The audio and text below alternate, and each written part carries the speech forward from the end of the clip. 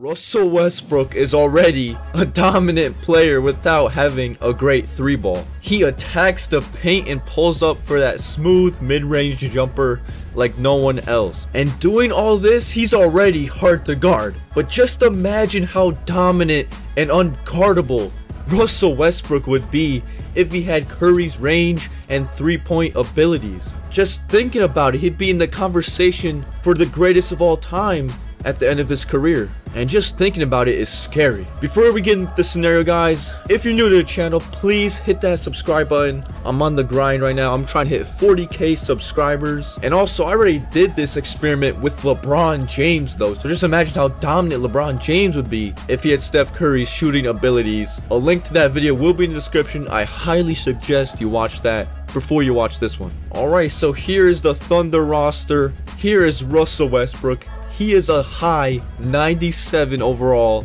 and look at his three-pointer. He has an A+ three-pointer.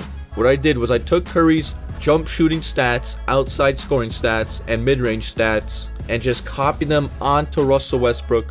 So now Russell Westbrook is an exact copy of Steph Curry and his shooting abilities.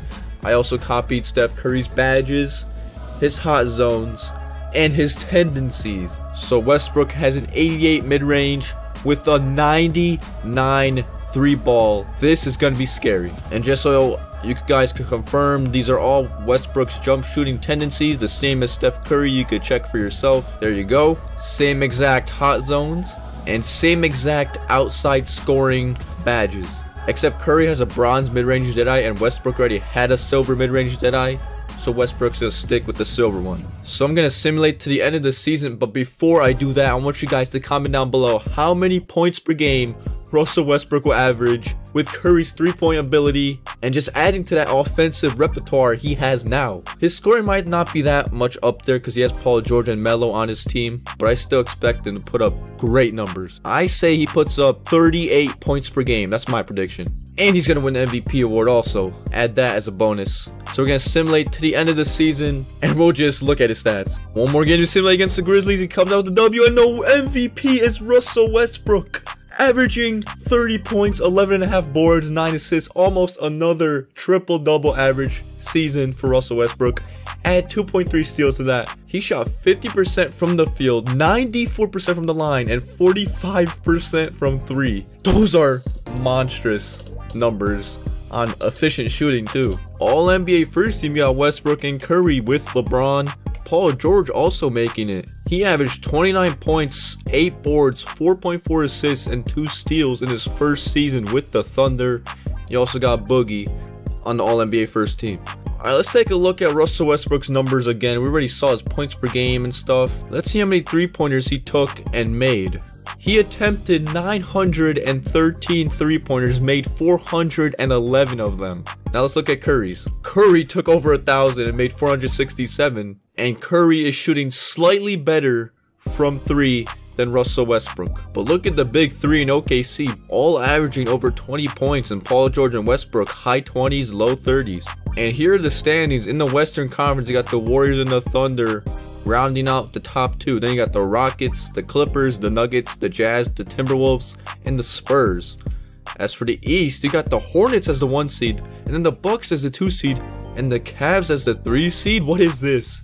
Sixers 4, Raptors, Pistons, Celtics, and Wizards all the way down at 8th seed. I don't know about that. So here's the playoff bracket. In the first round, the Thunder are facing the Minnesota Timberwolves. Let's see if Russell Westbrook takes over. Simulate current round. Hopefully we don't get swept. Oh, instead we sweep them. That's good.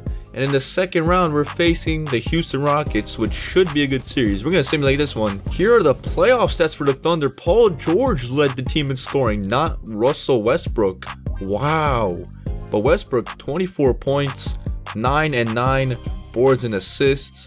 Attempted 9.3 three-pointers a game, made 3.8 of them. Same as Paul George, except he made more. He shot more efficient from three than Russell Westbrook. What? Alright, let's simulate this game by game against the Houston Rockets. The Thunder take game 1, and Westbrook drops a triple-double in that game. Takes 16 three-pointers, misses 10 of them.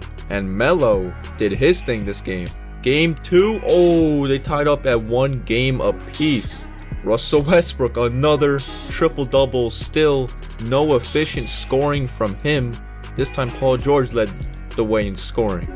Game 3, we take the lead, and Westbrook with another triple-double. That's 3 triple-doubles in a row for Westbrook, and Paul George with 32.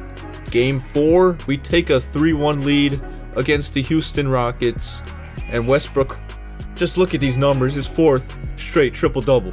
Game 5, can we close out the series? No.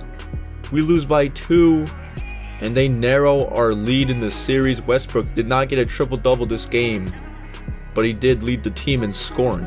Oh, they forced a Game 7, just what I didn't want to happen. Chris Paul drops 16 assists while Westbrook drops 15 and 33 points. Took 20 3-pointers, made 9 of them. Wow. Alright, Game 7, we're going to simcast this one. Hopefully we don't lose, we got to move on. Westbrook didn't have to dominate, it's close. Mid 4th quarter, we have a nice 5-point lead. Oh no, it's getting close. It's a tie game with just a few minutes remaining. 3-point lead, 5-point lead. Oh, are we closing the game out?